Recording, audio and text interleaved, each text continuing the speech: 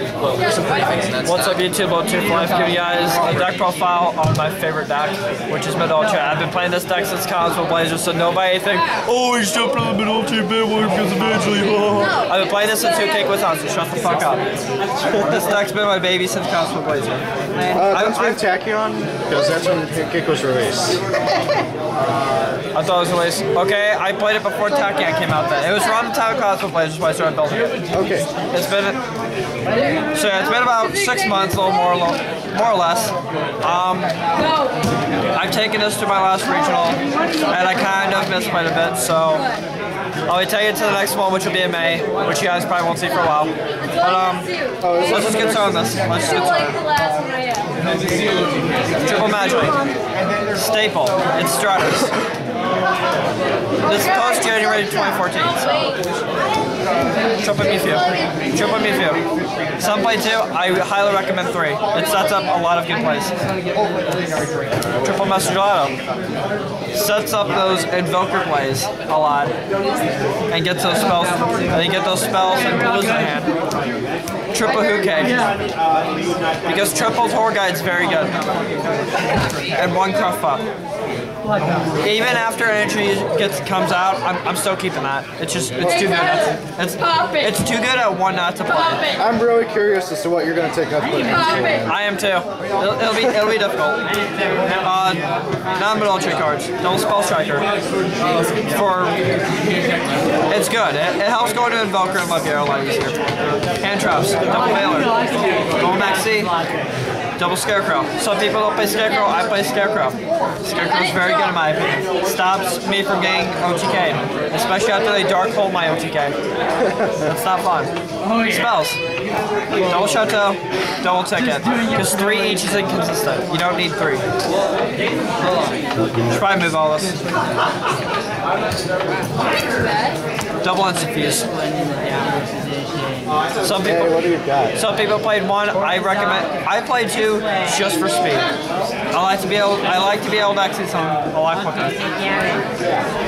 1 Rhoda.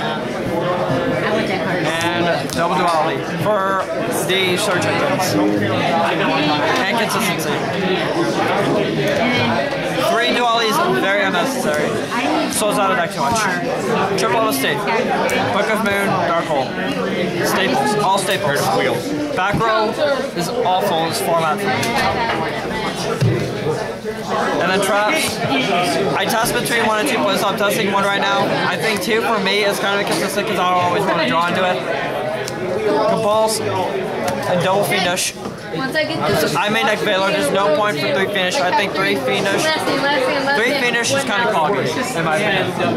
1 Blackhorn and 1 Morning. I replaced my second Palooza with the Blackhorn just for the fact that almost every deck plays Synchros and Xyz this format, so Blackhorn kind of takes care of that. And then Warning is Warning stable.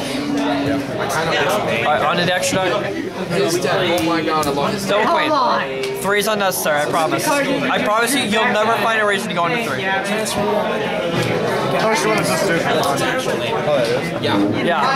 Fusionist and Criminal Aware for the instant fuse targets. 1 Catastor, my own personal attack, don't ask why. Rank 3s, Fortune 2, because it's better than Zayman's. 1 Invoker, 1 Levier. A lot of people say run 2 Invoker, you do not need 2 Invoker. I promise, you don't need 2 Invoker. I've done pretty well without 2. Leviathan. And then Acid Gold. My own personal type. Rank Force. Cowboy Maestro. Generic Rank Force. I will lay at their staples in almost any deck that runs level 4s. Black Ship. Gets around. It's a problem solver. It really is. Blade Armor. Because I don't go into this too often. I'm able to every once in a while though, for the Gelatos.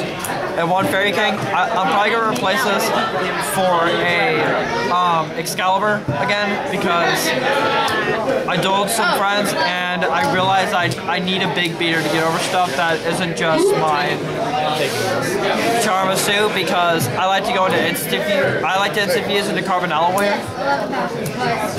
So Fairy King is not necessary, but it's an option. And then for the side deck, 1 Kaiku. Kaiku, in my opinion, is really good. I only play 1 though. I don't try to do it too much. Chateau for the field spell war. Dust Tornado. Because back row is awful. I promise you. Dust Tornado on the side deck is going to help save your ass.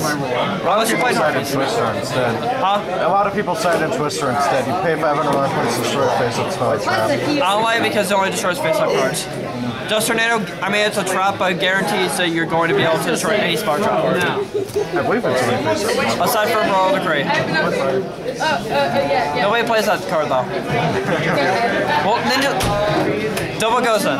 Because in my opinion, this is still one of the best side deck cards in the format. If you can side this, you're in pretty good hands. Gets around a lot of decks. Double Record. A lot of people don't know this, but this card's actually really good, especially against XCs. Double Item Protesting.